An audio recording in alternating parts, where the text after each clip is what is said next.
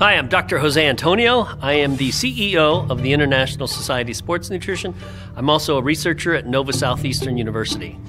And today I want to talk to you about some of the top myths that we find in the fitness and sports nutrition industry. Perhaps the biggest myth out there is that eating a higher protein diet or protein in general is bad for your kidneys. I actually did a study, we published it last year, in which we gave male bodybuilders a high protein diet up to about 3.3 grams per kilo.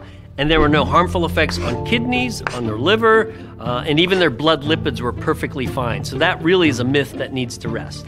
Another interesting myth about protein is that it leaches calcium from your bones and makes your bones brittle.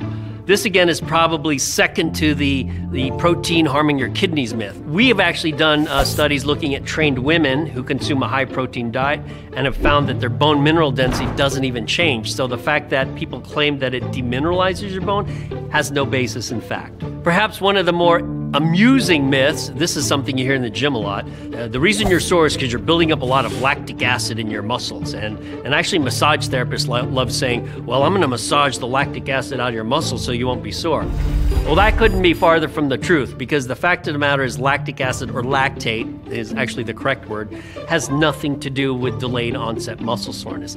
Delayed onset muscle soreness is due primarily to eccentric loading or doing negatives or doing unaccustomed exercise, and you end up basically causing micro tears in your muscle fibers. What lactate is basically a fuel source. Your heart uses it, your brain uses it, your muscle uses it, even your kidneys use it as fuel. So lactate is not a metabolic poison, it doesn't cause soreness, and in fact, it's something that your body loves to use as fuel. Now, another interesting myth is this issue of, the best kind of diet for losing weight or for promoting better body composition. And this is basically how it works.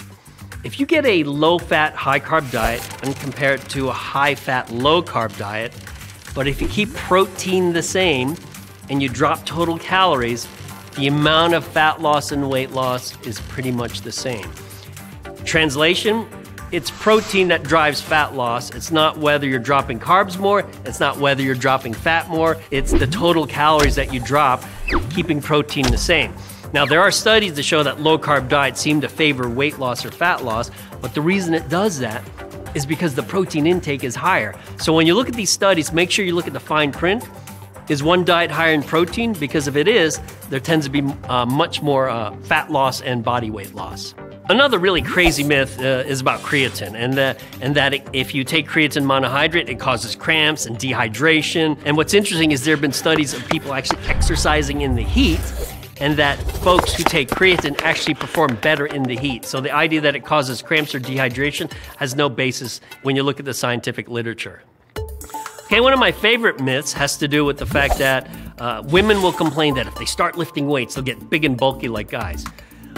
Which is really kind of amusing, because there's like millions of college guys out there who are trying to gain as much weight as possible from lifting and eating, and they're having a hard time doing it.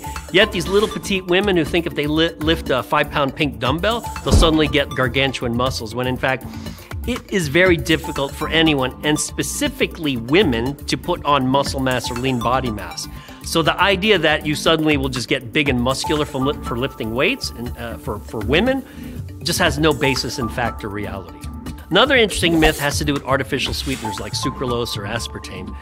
What's interesting is there is a robust amount of data to show that these artificial sweeteners are indeed safe. Now, if you look at some of the animal data, when they give them gargantuan amounts of these artificial sweeteners, certainly it'll cause problems. But in the normal amounts that humans consume, there's no reason to believe that they cause any harm. And in fact, they could serve as substitutes for consuming sugar-filled foods or sugar-filled beverages, because in the end, calories still matter. Another interesting myth is that it's just food quality that matters and not total calories. The idea that if you just eat healthy, but you can eat as much as you want, it doesn't matter if you're eating 5 or 10,000 calories. Well, that's just not true.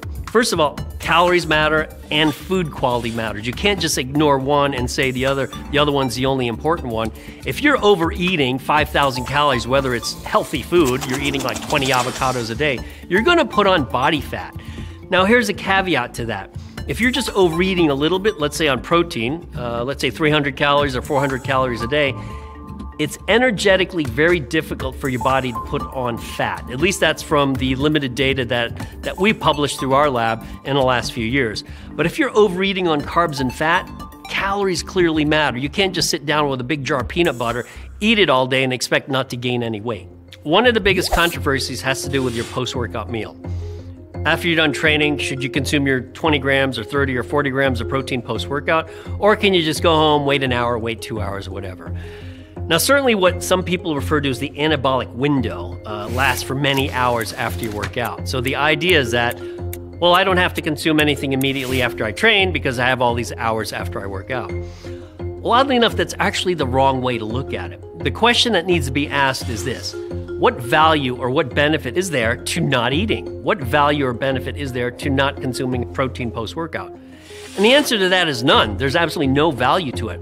So the pragmatic answer to that is when you're done training, whether it's lifting, whether you've done your cardio, is get that 20 to 40 gram shake immediately post-workout because there's a possible benefit to it and there's no drawback to it.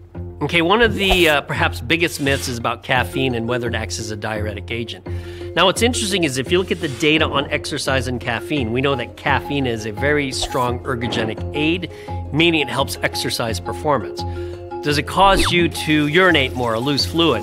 And really, if anything, it might have a very mild diuretic effect, but in terms of whether or not it adversely affects performance, there's no evidence for that. So in general, caffeine is not a diuretic. Some people think, though, if you consume it with coffee, like let's say high-dose caffeine, it might induce a slight effect. But in general, the data seems to show that caffeine is not a diuretic.